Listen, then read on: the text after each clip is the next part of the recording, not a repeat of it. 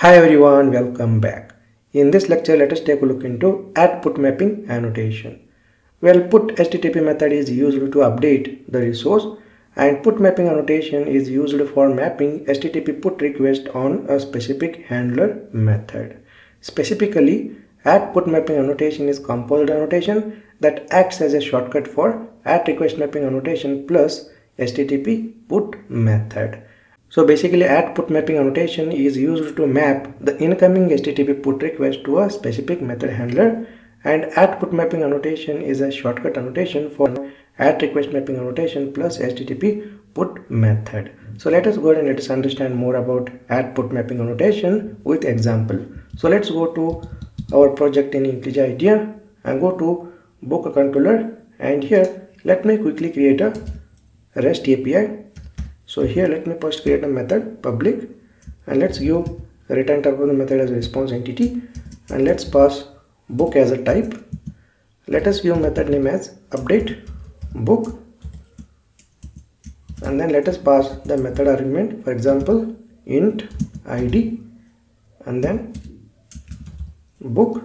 So this is basically updated book that is sent by the client. Next, here let us print the id. So here system.out.println and then pass id. Next, system.out.println and then update book dot get title, and then system.out.println update book dot get description. So here basically we have printed book id, title, description to the console.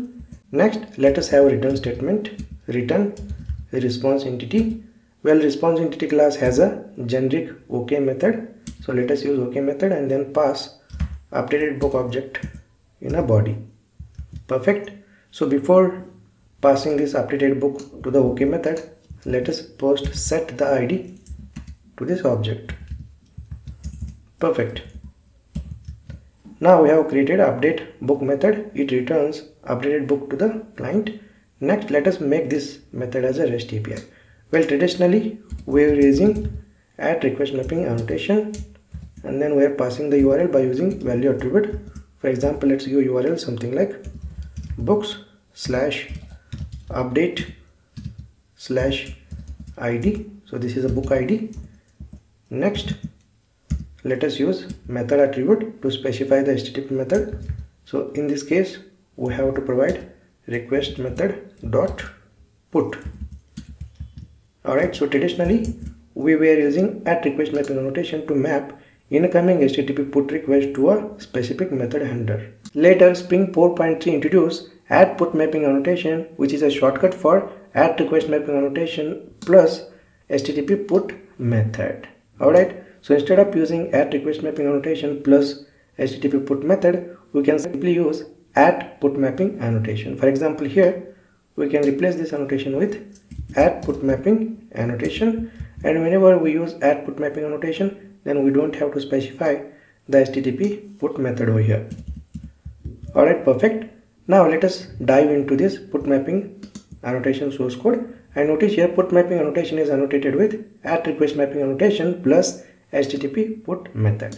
It means add put mapping annotation is a shortcut for request mapping annotation plus HTTP put method.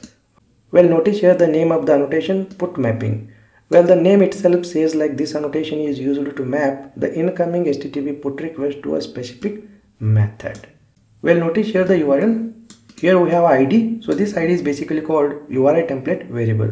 Well, whenever a user hit the request with the URL something like this, HTTP localhost 8080/API/books/update and then ID, let us say book ID 1. So this 1 will be stored in this URI template variable. Next, we need to bind the value of this ID to a method argument. So in order to do that, we use add path variable annotation. So here let's use add path variable annotation. Next, whenever a client calls this update book REST API, then client have to send the updated book information in the request as a JSON, right?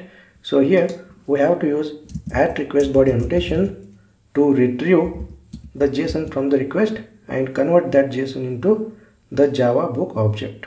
Alright, so just remember we use add path variable annotation to bind the value of this URI template variable to the method argument, and we use add request body annotation to retrieve the JSON from the request and convert that JSON into Java book object. Alright, perfect. Next, let us go ahead and let us run the Spring Boot application and let us test this REST API. So from here, I am going to stop and rerun the Spring Boot application. Well, our Spring Boot application is up and running. Next, let's go to Postman client over here and let us create a new request, and here let us choose HTTP put method and just type the URL HTTP localhost 8080/API/books and then followed by update and then 1.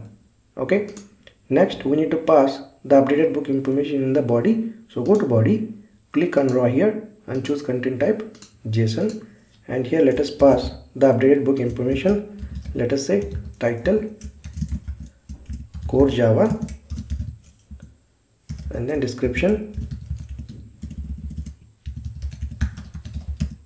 Let us say learn core Java with coding example, something like that. Next, go ahead and click on send button, and there we go. In a response, you can see the book object in a JSON format and the HTTP status 200 OK. Next, let us go to our project and go to console and notice here the book ID, book title, book description is printed to the console.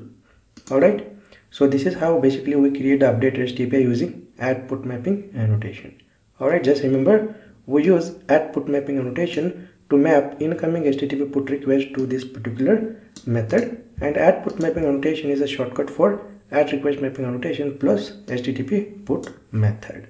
And whatever the attributes that add request mapping annotation provides, all those attributes we can use with add put mapping annotation.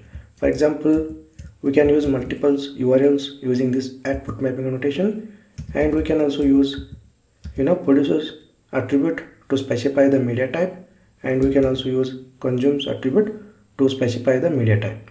Alright, perfect. So this is all about add put mapping annotation. In next lecture we will take a look into add delete mapping annotation. Alright, great. I will see you in the next lecture.